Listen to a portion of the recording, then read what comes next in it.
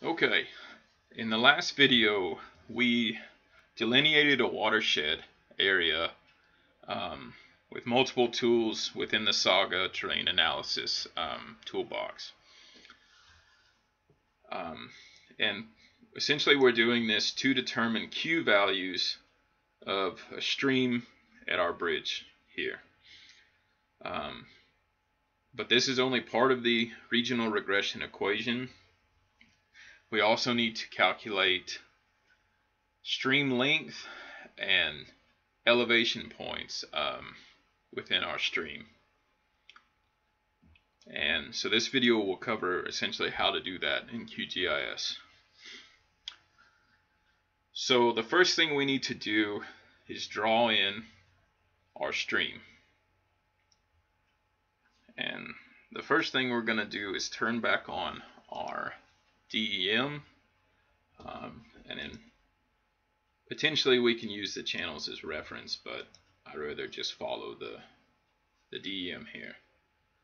So we want to create a new layer, new shapefile layer, and this is going to be, we'll just call this channel. And we want it to be line. And one thing to always watch out for when you're creating a new shapefile or saving a shapefile is this little line right here. And you always want to set it, here we're using Oklahoma State Plane North feet projection. But you always want to make sure you keep the same projection for all of your stuff so you know it's correct units. Okay. Hit OK. And so now we just have this new shapefile, but there's nothing in it. Real quick, I'm just going to change it to, let's see here, just a dash blue line, so we know this is our channel, and it shows up a little bit better. And basically what I'm going to do is just trace the channel, and you can see it coming here. And for the regional regression equation, you want to basically use the longest channel within your watershed. So you can see how it branches off here, and we're just going to stick with this main channel all the way through. And for the most part, I like to just use the DEM. You can see it pretty well, kind of where the creek channel is. So we have our channel shapefile, but we need to start editing it. So you come up here, again to this toggle editing, the little pencil, hit it, assuming you've already clicked on the file you want, and now it popped. You can see how these popped up, and so we want to add a line feature. Click that, then it just gives us this little target, and we'll just start in here, and you just start clicking. Okay. And you can get as precise as you want here. You want to, for the most part, keep it within the center line of the channel, because once you get your elevations, if you're just slightly off and out here, it can be a lot higher than it should be. I'm going to just quickly do this, just for example. Okay. So don't do this at the same resolution I am. But you can get the idea real easy. Okay.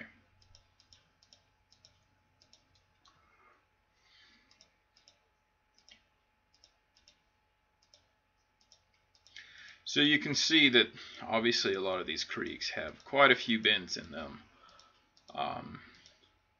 And it takes, a fair amount of time to really get a full handle on getting these in.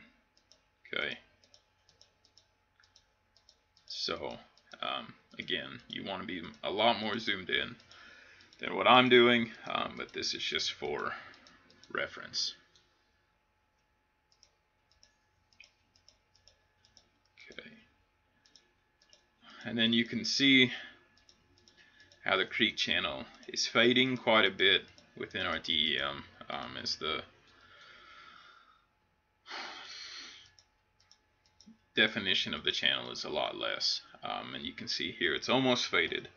And one good thing to do at this point is to click out of the DEM and actually just go to the satellite and really determine whether this is truly a channel anymore or is it just a drainage. And so you can see kind of we're basically at the end right here. So let's just end it, and we'll right click, and this box should pop up. We can just hit OK, and you can see our channel now.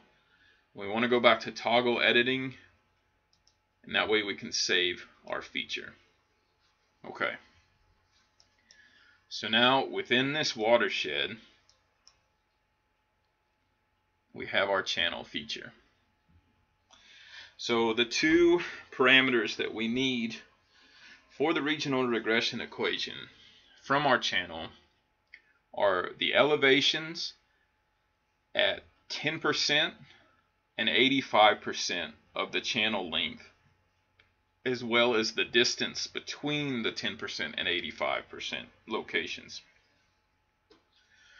So the first thing we're going to do is just figure out what the total length of the channel is.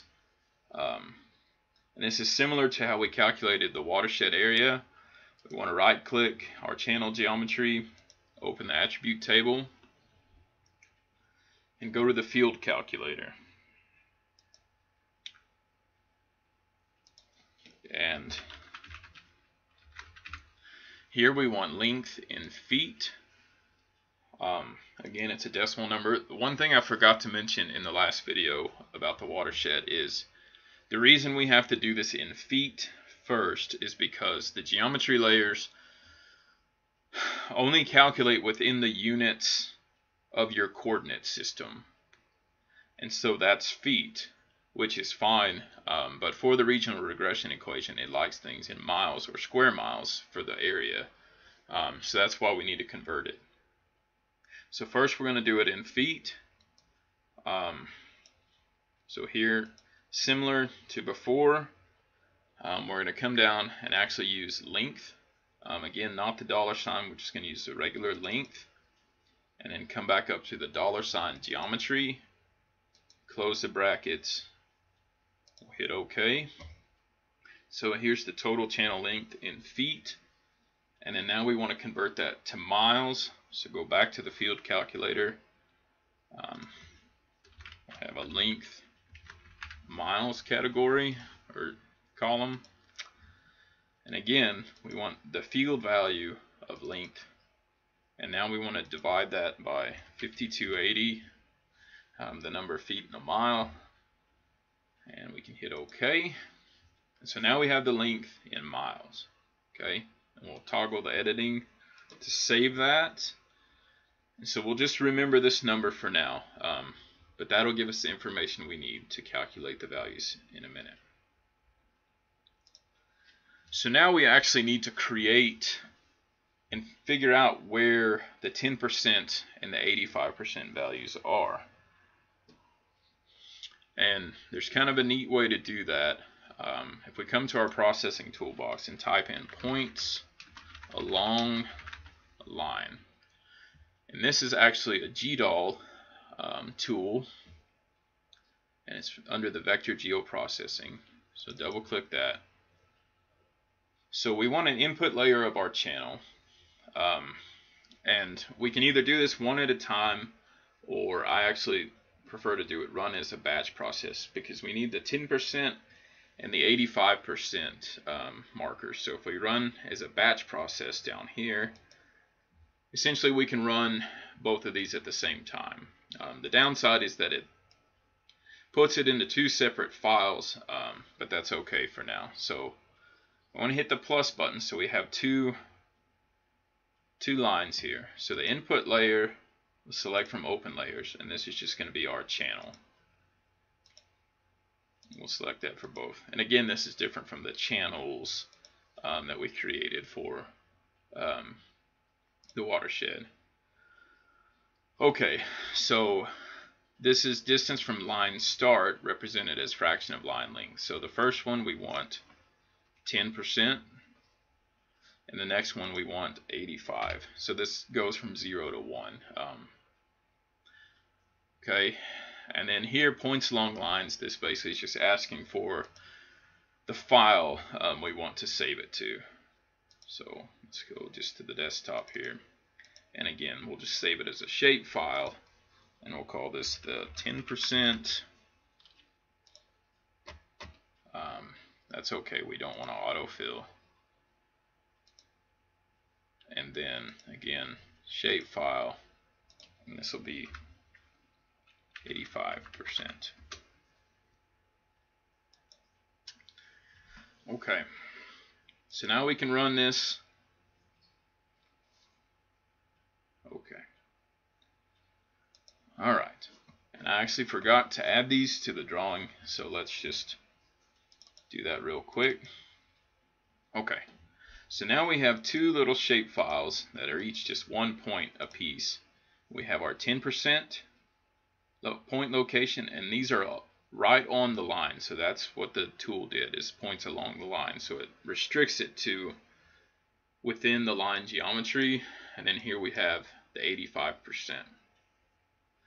Okay, so now we need to calculate the elevation at these points. So you can either do it one at a time or merge these two together, and then that way we have one file. That's what I like to do, just so it's a little bit clearer.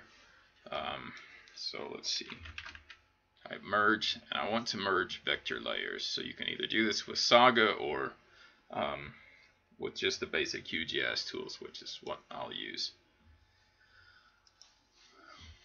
So I've got my 10% and 85%. I'm going to make sure and set this destination CRS to our Oklahoma State plane, and then save the file here. It's just, we'll just call it channel points. Okay. Alright, so it showed up as merged here. I'm going to remove these two just to avoid any confusion. So again, now you see these 2 points. So one thing I like to do, just so I know exactly what they are,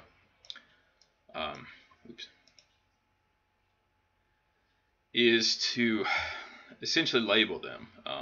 You can see they're coming from a certain layer, and that generally makes things easier, but I like to toggle the editing, and we'll select this one. You see it shows up, that's our 85%, so I'm just going to call that 85, and down here call it 10, and then that way we know exactly which one's which. Okay, so what we want is the elevation of each of these 2 points based on our DEM. So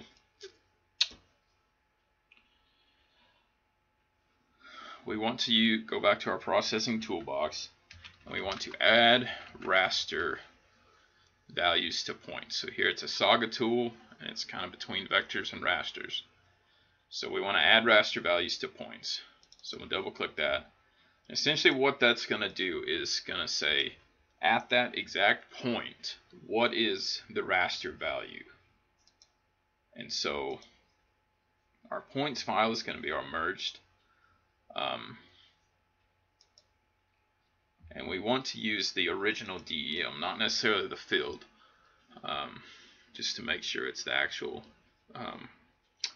point value. Okay. And we want to use, here we have a small enough, or not too small of a pixel value that we want to use nearest neighbor interpolation. So that's just the exact value of that exact point. Some of these other ones will kind of take the mean of the closest pixel, but here we have 2 meter raster, so we want the exact location. Okay, and so we'll save this to a file, and we'll call it channel points elevation. So again, we're kind of creating a few extra files which we can clean up later. but that's alright. Okay, we'll run that.